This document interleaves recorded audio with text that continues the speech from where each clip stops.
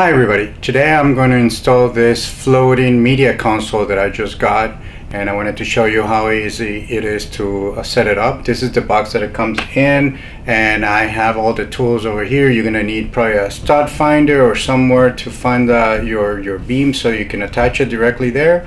Drill, screwdriver, and probably a level. Alright, so I'm going to start installing it, and we'll put it a little bit faster so you don't have to watch the whole thing, and we'll see how it goes.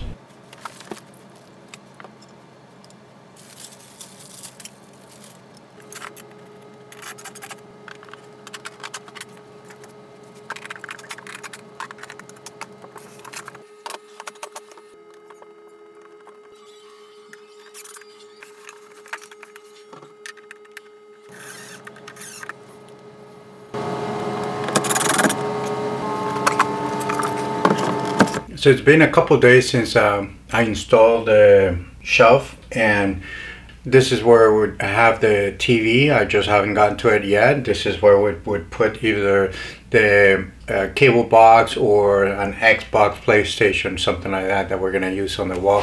But I haven't just got around it. I just wanted to put some decorations so you can see what it looks like. Again, you could put the books or anything up there.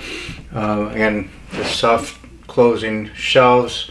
I like the color that makes it look like wood, and the barn look that it has, and it was very easy to mount, very secure.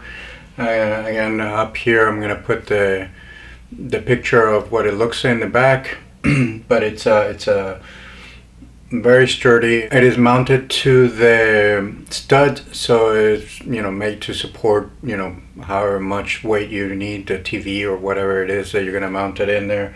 But again, it's really nice. I have the dog bed down here, so there's plenty of room for the dog to climb out and sleep. Again, you can put this as high or as low as you want to. Overall, it's really nice. I like it a lot, and I hope you guys get as much enjoyment out of it as I am getting it right now.